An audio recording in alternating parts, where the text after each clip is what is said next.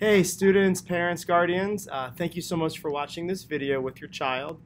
I am Steve Auslander. And I'm Emily Hodson. And we're fifth grade teachers, and we are so excited to share all about our favorite project that we do every year. In fact, any fifth grade student in any IB school, anywhere in the world, doesn't matter where they live, if they're in an IB school as a fifth grade student, they are doing exhibition as well. It's a huge project, and we love it because it's real. It's a real world project where students select an issue that they're passionate about, a real world issue, and and it's a very complex project, and we know that sometimes it can be very overwhelming for not only the students but for you as parents. So we thought it would be a good idea to kind of go through the expectations of the project.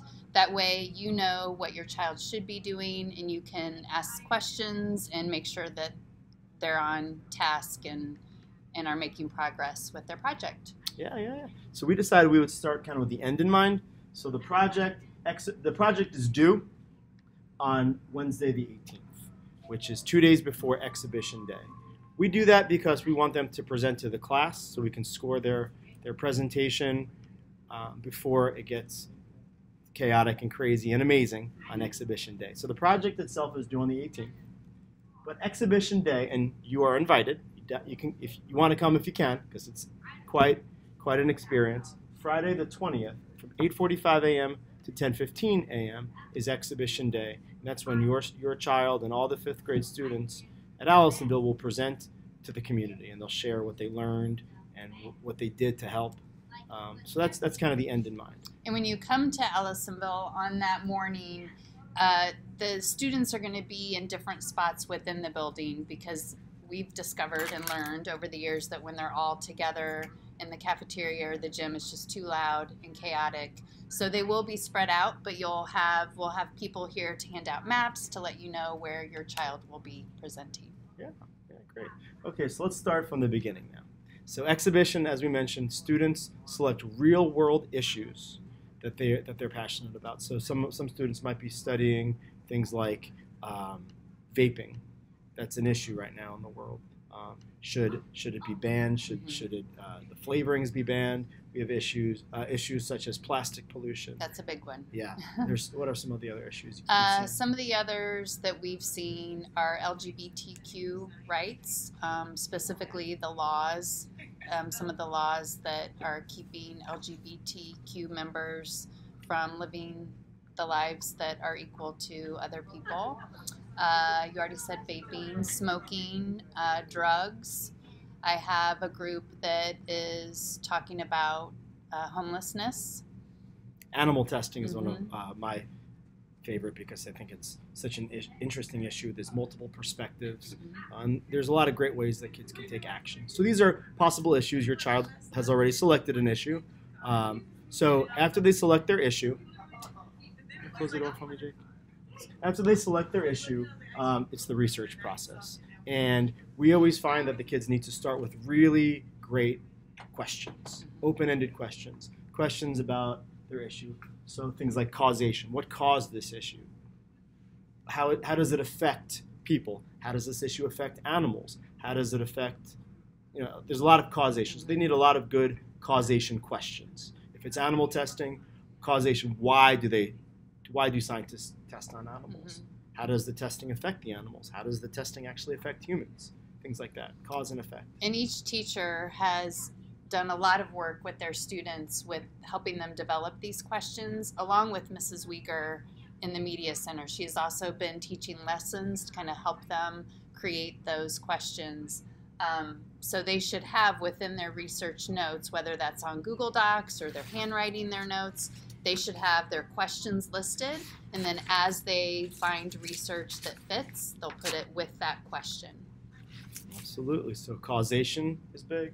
We also really focus on perspectives. So we want to hear if it's a controversial issue, maybe both sides of the issue, but not always both sides. Sometimes you want to hear from different people. So for example, vaping, we mentioned, we want to hear from the perspective of somebody who maybe owns a vape shop, maybe the perspective of somebody who is vaping.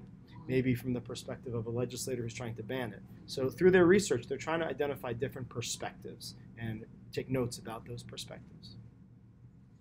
And then with connection, sometimes that's a hard one for the kids, but really looking at how their issue connects to things going on within their community, within their state, and even within our world. And then how that issue has changed over time. For example, if you think about plastic recycling, when I was a girl, that didn't exist. And so now, how plastic is kind of taking over our world. What was it 20 years? What was it like 20 years ago? What's it like now? What do you think it's going to be like 20 years in the future? The problem is just getting worse and worse Yeah. and worse, things like that. And the big one also is form. Form is basically a general definition of the issue. So plastic pollution, they would say, what is plastic pollution? How much plastic is in the ocean? They would have some basic percentages, numbers, just identifying the problem. Defining specific parts of their issue. Exactly, yeah. Yeah. So it starts with the questions, and then the kids are doing research. So research can be on books, it could be videos, it could be definitely articles online. Mrs. Uyghur has made a lot of great links available on the Allisonville Media Center page. So there's tons of resources for the kids to be generating a lot of research, which is, again, based on the questions. And teachers have created different ways for the kids to take their notes. So I use Google Docs, and the kids submit them. Most of my students use Google Docs, but I do have 2 kids who love writing out all of their information by hand in their notebook. So it's really whatever your child feels most comfortable with. But definitely ask your child to show you their notes, because they should either have them in a folder, like a physical folder, or a digital folder. They have access to anything that they do at school. They have access. If you go through Rapid Identity, you can get all their notes from their drive. Did we talk about primary source yet? We didn't. Primary source is important. So obviously that is that could be a person or an article. We really encourage the kids to find an actual person or organization that they can call an expert in the field, and that's something the teachers do a good job of helping them, make those connections. I know Mrs. Uyghur does as well. So we would love for them to interview a person or an organization so they can just add even more research to their project. And I'm glad you brought that up. We forgot to say responsibility. Oh, That's huge. That, honestly, probably one of the biggest questions that your child really needs to ask is, how can I help? Right. First of all, who out there is helping with this issue, and how can I help? So that would be a great, for a primary source, like Mrs. Hodson said, identify an organization that's helping, try to interview somebody there, and then learn about that organization and ask them, how can I help? And that's a great way to get to action. So one of the huge pieces with the IB exhibition project is the action piece. So the kids are going to be researching, learning becoming an expert as much as they can on their issue, and then they're going to identify after the research the best way that they can actually take action to help. And then they're going to take action. Maybe they're going to volunteer. Maybe they're going to write a blog post to raise awareness. There's a lot of different ways that kids can take action. They just want to maybe go out and inform people about the issue and educate others. It's okay for your child to want to raise money. We don't discourage that, but we also don't encourage it, because we find that a lot of times that's not an effective action at this age. And so really getting them out there to volunteer or to educate others, those are great actions to take. So yeah, absolutely. So they research, they learn a lot, they're an expert. They find out a way that they can take action to help with this issue. And then they use their creativity. They have some choice in the matter on how do they create a product to share with the community on Exhibition Day. So on Exhibition Day, on Friday the 20th, the kids in their groups, some kids are working in groups, some are working by themselves, but the kids with their partners are going to have a presentation, and they'll have some sort of creation to share with the community, whether it's a video, an art piece, a trifold board. We really encourage kids to be creative, to show what they've learned, and share. And it can be multiple products. I know in the past some kids have had a trifold along with an art piece or a trifold along with technology, and that's fine too. Whatever means they want to use to convey their message is great. But whatever they create should show that they've really mastered the causation of their issue, the perspectives, the responsibility, all the stuff that they've learned should be evident in their presentation. Yeah. So that's the exhibition project kind of in a nutshell right there. Yes. And again, it's due on the 18th, and they'll present it to the class, and we'll score them. And in a moment, we're going to show you the rubric. We'll score them on their presentation, and we'll score them on their creation. And, and please just keep asking your child questions. Have them show you what they've accomplished. They're really proud when they're. Oh, are we still on? We're still on. We're still on. They're really proud of what they've accomplished, and the more you are engaged in their learning, the better the project's going to be. We're here to help as well, so if you ever have questions, don't hesitate to reach out to one of the 5th grade teachers, to Mrs. Weger, and we can help answer any questions you have. And ways that parents can help. So obviously the kids are doing this in school, but they may need to do some research from home here and there. And ways that parents can help. Let's say your child is looking for a primary source. Maybe parents, you might know somebody who they could speak to, or maybe you could help them with an email to reach out and identify a primary source.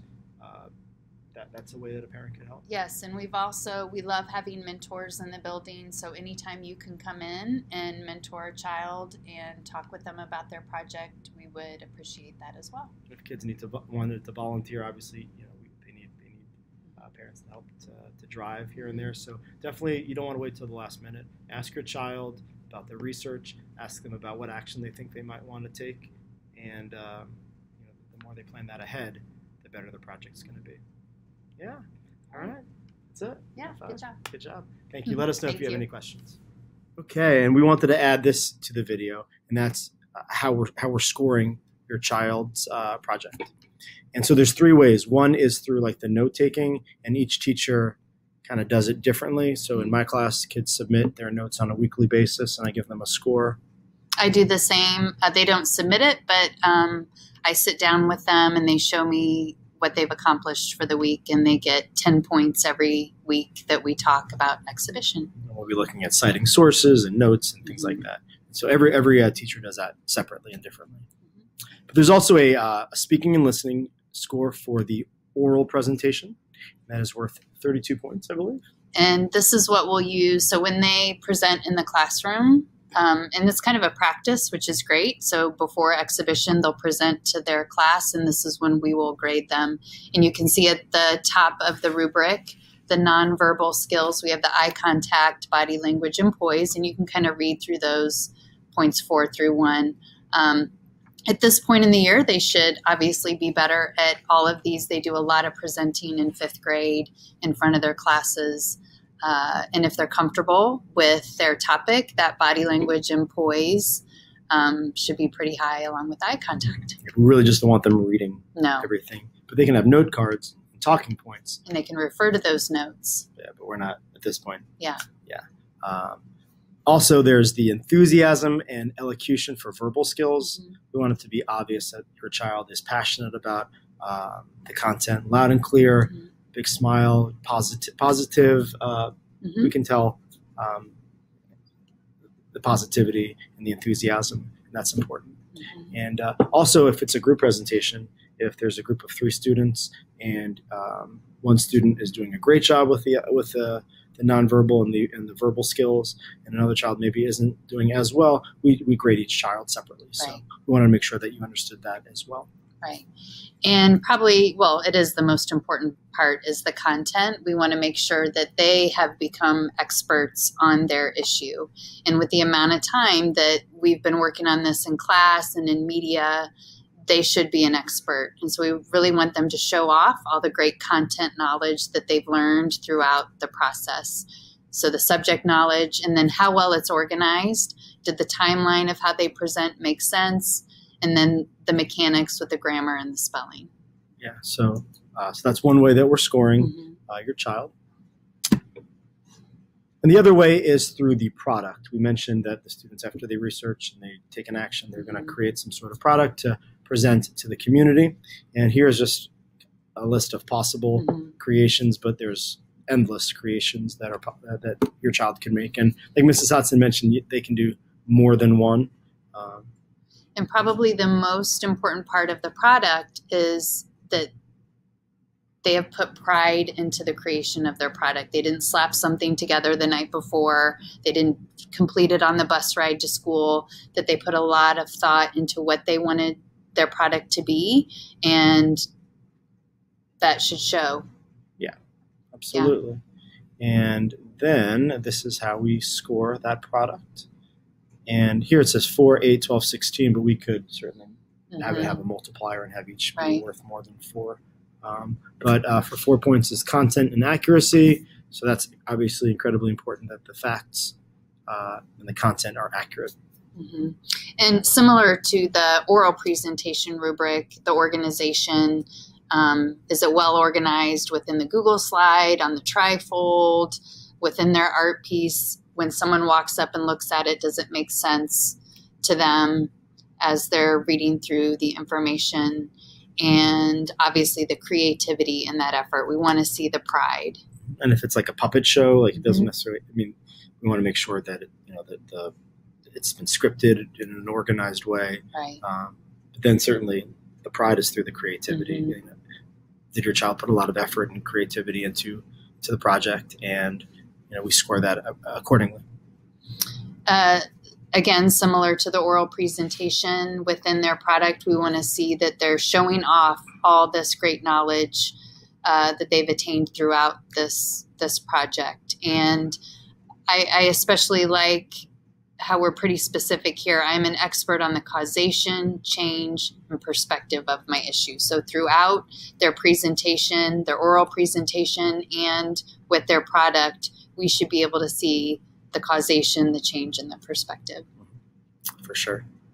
And lastly, we mentioned that we're going to be scoring their notes, but here we want to make sure that their sources are accurately documented, and that they are keeping track. If they've used a graphic, an image, they want to make sure that they've cited that source. Citing sources is really an important skill, and we're holding them accountable this year with the project. Yes. Yeah. So those are the rubrics that we'll be using, and let us know if you have any questions. And thank you for watching this with your child.